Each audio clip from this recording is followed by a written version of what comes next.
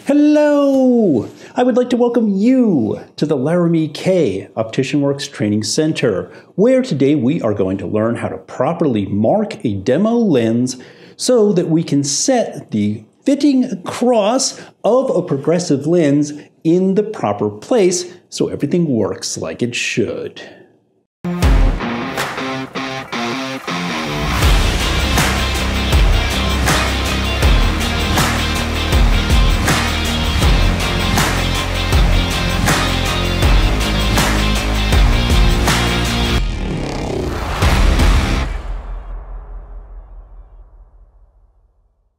Marking for the placement of a progressive fitting height using the tick method. And I am sure that you have never heard of this method before because, well, I pretty much just made it up. It is almost the exact same process as taking an OC height, which I think we did 2 weeks ago, or doing a manual PD, if you will. But there's some subtle differences because for the progressive fitting height, wow, we've got to be really accurate. We are going to hit the bench and we're going to mark, look, choose, and tick, or we're going to mark, look, decide whether we need to adjust up or down, and only then take the glasses back from our customer. Keeping in mind that we are always looking for the magic 18. There is the video about that. Probably one of the most important videos that we ever have done. 17, okay. 16, okay. 19, okay. 20, okay. Magic 18. Watch the other video, not the place to go into all the reasons behind that. A progressive fitting height is a progressive fitting height. A progressive is not a lined bifocal. You can't move it around. Consumers, if you hear an optician say, oh, we'll just set it high or set it low, they don't know what they're talking about. Okay, a progressive has got to be fit exactly as I'm about to show you. A couple little tiny exceptions that we'll talk about.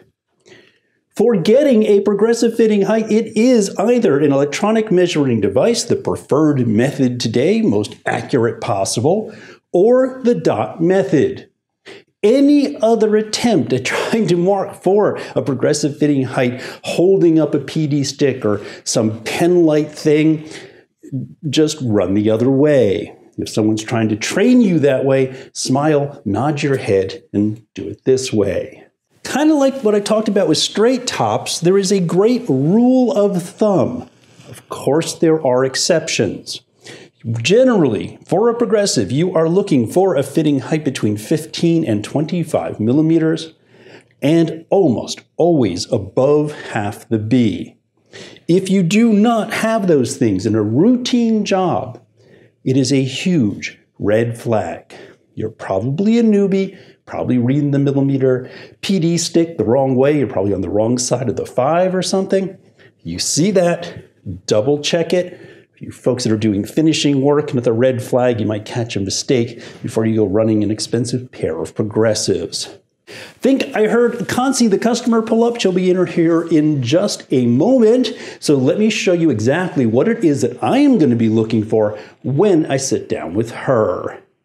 What I am trying to dot is the center of her pupil, exactly as shown.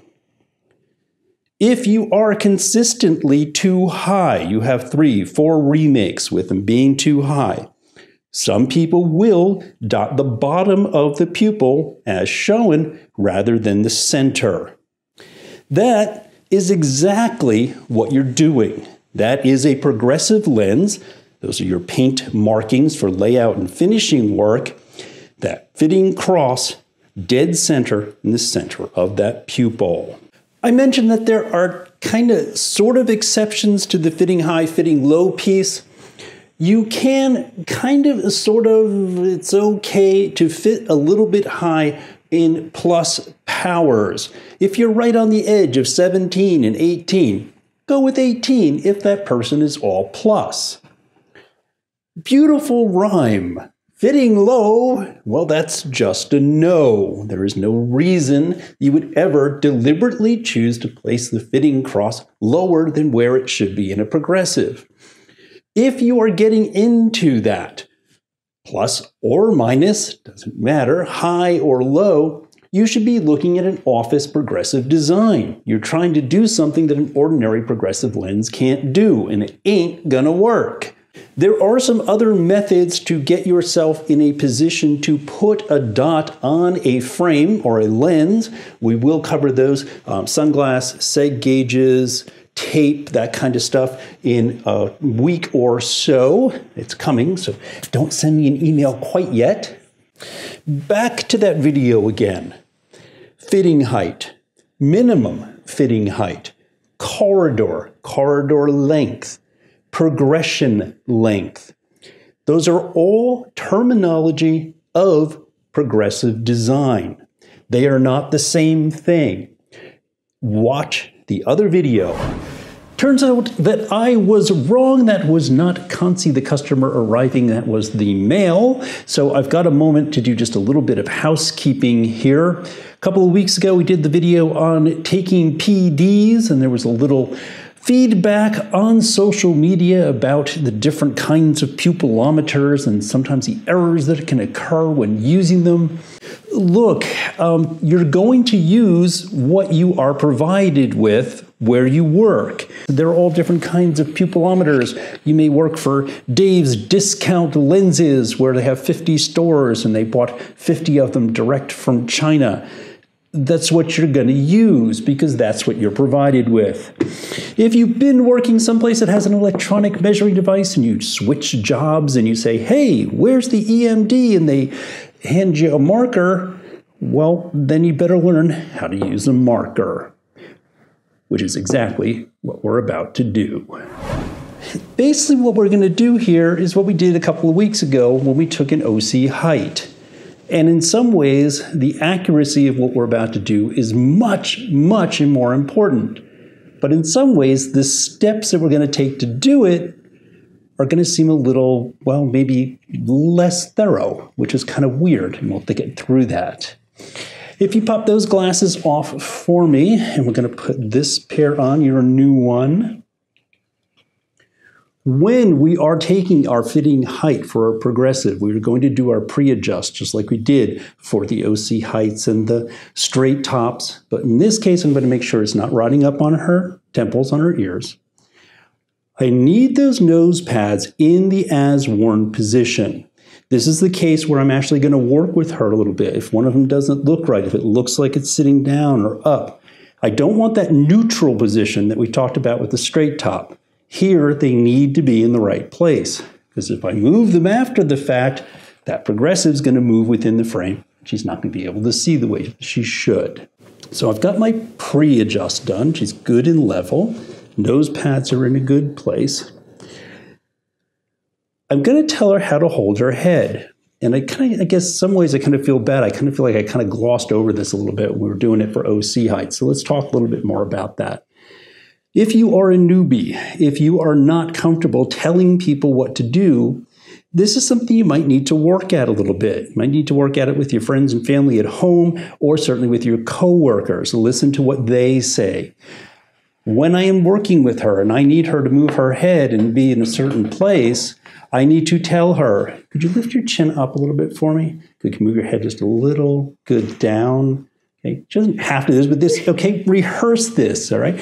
Chin up for me, chin up a little bit, good, chin down, a little this way, a little that way. All right, guys, you get it? Okay, do it. If she's doing, this thing, say, hey, just kind of shake your head out for me. Good, just looking at me, chin up just a tiny bit. Perfect, that is what I'm looking for. We talked a whole lot about how important it was that we're level and we're on the same plane, and I've got the chair that moves, and I'm being careful with holding my arm a certain way and looking. That really is important stuff. But after you have done a progressive fitting height this way, manually, if you will, 50 times, 100 times, it becomes kind of like what I talk about with you a lot, visualization.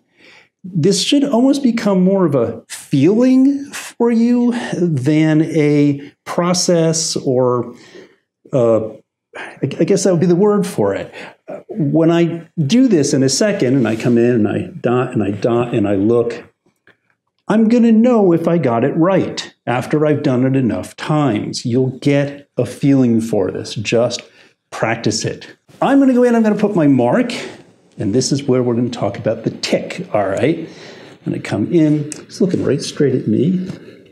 Good. I am dotting her pupil center. I am dotting her pupil center. Now, of course, a whole lot of things could happen right now. I could have them both absolutely perfect. Ooh. And I'd just be completely happy and thrilled with the dots and where they are. Say, very good. And I take her glasses. I may look at her and I say, wow, I really like that right one. This is where my tick comes in. I'm just going to do this. So I remember once I take the glasses off and we do something else or I get distracted, which one of those I wanted to capture.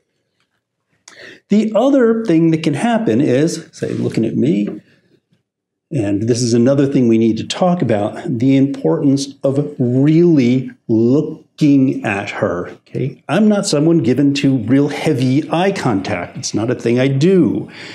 But this, I've got to look. And folks, again, rehearse this. If you're not comfortable with this, not used to it, and I'm not looking at her, I'm not looking at the glasses, I'm not thinking, oh, those are so pretty, okay? I am looking at my dot, I am looking at the center of her pupil, and I am seeing if where I marked is where I want. The other possibility is I can say, wow, they're both beautiful, perfect, level, but they're both low. Then I can simply record that in my head, say, all right, that looks good, thank you. Take them from her, take out my PD stick, measure down, and let's say I got 24. My head, they were both low. I'm going to go 20, 25 looks pretty good, 26, whatever it might be in my head, rather than doing this and back on and going, oh no, and wiping them off and redotting. Not a great thing to do with your customer. Kind of drops that confidence level. Learn how to do this. And again, you can think it in your head and mark. Now, when do we do different heights? My rule of thumb is if I can look at my customer and I can physically see that one eye is higher or lower than the other, that is when I would use different heights. If you have an electronic measuring device of some kind and it captures it and it's more than a millimeter difference, generally people will use different heights. 2 is probably not a bad rule of thumb either. Once you get into 2 or 3, then you use different heights for each eye. Last piece of this, I have my customer and she's wearing them, and I dot and I dot. I'm very happy with what I've done. I said, okay, I have those back. Thank you. I'm going to take these and I'm going to measure, and I've got my own glasses on so I can see what I'm doing, and I get 15. Uh-oh. Right. You've watched the other video by now, I hope. If not, there it is for the 4th time, I think, in this video. Super crazy important one to watch. I am looking for that magic 18. Are there lenses made for 15? Well, kind of, yes. Not the place to go into that stuff. You are looking for the magic 18. If you do not have 18, 19, 20, you have got to learn to say to your customer, wow, I'm sorry, it's just not going to work in this frame. There's no magic pixie dust, folks. All right? There's no lens out there in the world that's going to work at a magic 11 fitting height in a progressive. You're going to have a costly remake. You're going to have an unhappy customer, possible loss of literally thousands of dollars over the years when she just starts going somewhere else. Worth repeating again, folks. Yes, If she is 40 years old, it's her first pair, she's got a lot of accommodation left, you can throw anything at her and she's going to be happy. Wearing that little tiny frame. 5 years down the road, when her ad's at 250 and that doesn't work anymore, well, you try explaining to her why. Don't set yourself up for failure. So that is the technique for taking a, shall we say, manual fitting height for a progressive. As I just mentioned, using your electronic measuring device, of course, is the preferred technique. Now I know what you meant. I've never, because I didn't know what you're always going on about 18. Yeah. But that's what, so that's what you mean, because there's just not enough space for everything to work. Exactly. Okay. If you're, well, it's not your head. Think of it's your eyes. Yeah. Your eye moving in the lens like just this. Doesn't have enough space. It's just literally not there. Or you're trying to spread, if you're young, your ad's only like 1. Okay. So you're spreading that 1 out over, let's say, let's say 15 millimeters. Okay, so you spread that out over that, and that 1 goes from 0 to 1, roughly, in your ad. And as you need to read something up close, you lift your head, and it's pretty gentle, because it's only building in little tiny steps, and you're only on this little bit of 1. Now imagine when you go from 1 to 250, a full another diopter and a half of power, and you're squeezing it into this, 15 or 12 millimeters. You can barely move your eyes or your head, and you're going to be jumping up, and the page is going to be like this on you. It's just, it's not a good thing. No, that's not good. No. And that's not some people are fine with it. It happens, sure, absolutely. But overall, especially I say, if you're a newbie or something, you don't want to, start getting into that stuff if you can avoid it. No. All right. So that'd be a good sidebar. I think we might leave that. Okay. Thank you so much for watching. If you're watching us on Facebook, please do give us a like. Watching us on YouTube, please go ahead and hit that subscribe button down there in the corner, and make certain that every progressive lens in your life comes from Laramy-K. I will see you again next week.